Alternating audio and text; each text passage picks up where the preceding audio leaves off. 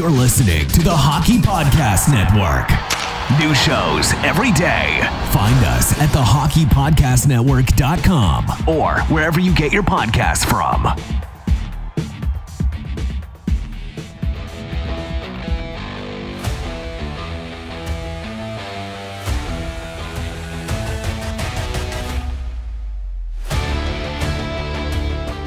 Didn't you have a couple prospects we were just going to take a quick peek at? Yeah, because that's a great transition, because I'm going to break this down into our little fun size episode too. Mike, the Kingston Frontenacs, you know who their number 5 leading scorer is on the team? You two guys, you get to cheat? I only had to look at the sheet for a second to know it was Shane Wright. That's right. But why aren't we taking a look at Lucas Edmonds? Because we already have Lucas Raymond.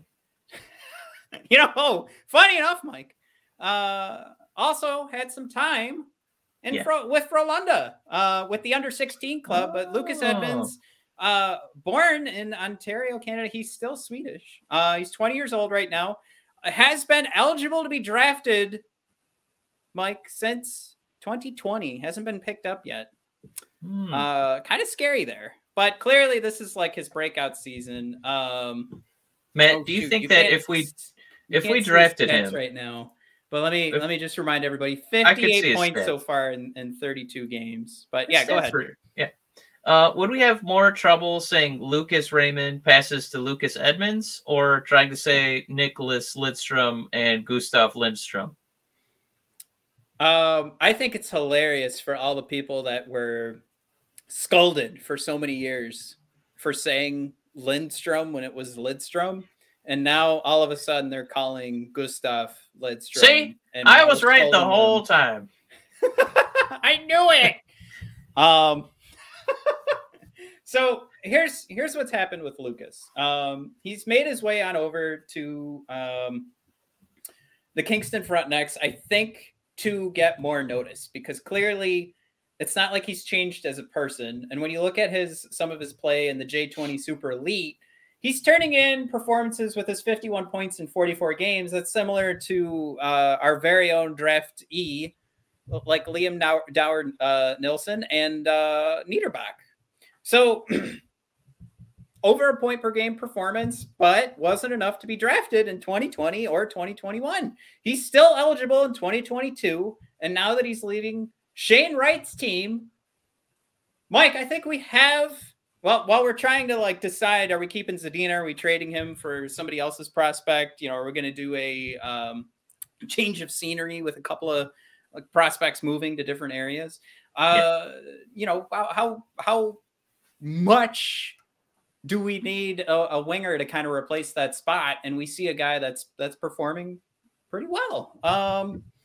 I mean, this is clearly someone that they're counting on with 19 goals and 39 assists. So he's in that playmaker realm where he's creating himself and also putting him in the back of the net himself as well.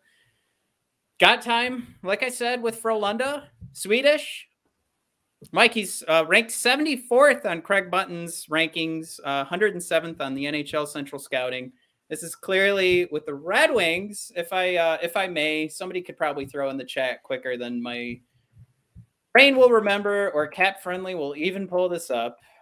But what I wanted to pull up for everybody was, if we go by Craig Button's rankings, we should have 3 picks within range with our 1 first-round pick, which obviously we shouldn't pick him there, and the 2 second-round picks. We'll have 2 picks or 3 picks within range where you could pick him up. And if you want to throw in the 3rd rounder, if he makes it that far, I think absolutely you could take a look at him because he's performing quite well, and he's on the team that Shane Wright's on, and he's so far looking better. Mike, this is a long episode, but we still had one more prospect we wanted to go over. Should look familiar. Max Namestnikov, brother. Vladdy. Mike, he's eligible for the 2022 draft. Not ranked quite as high, but ranked 219 by the NHL Central Scouting. Birthplace, Mike? Royal Oak, Michigan. Hey! Matt, you actually lived there, and I lived right next door. That's right. 5'8", 174 pounds. Plays center. So if it worked out...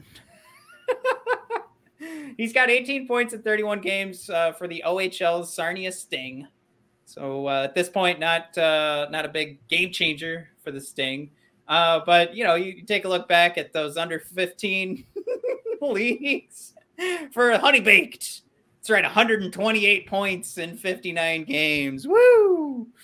Now, I think we do need to do just a little extra digging to find out if they are indeed sponsored by the Honey Baked Ham Company. I believe they are. We need to get some jerseys stat because I want a Honey Baked Ham hockey jersey, man. Yeah, I think this has to be this is the same lane as like the Little Caesars teams.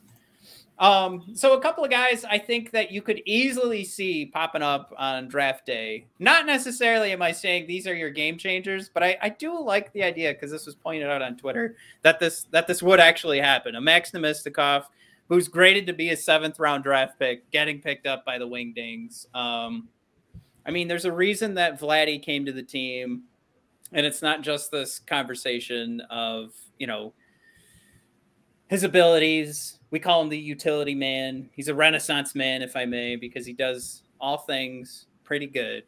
But there's also the family aspect of everything. And Max has that same relationship. So, Mike, the team that drafted Keenan Draper, will they draft Max Namestnikov in the 6th or 7th round?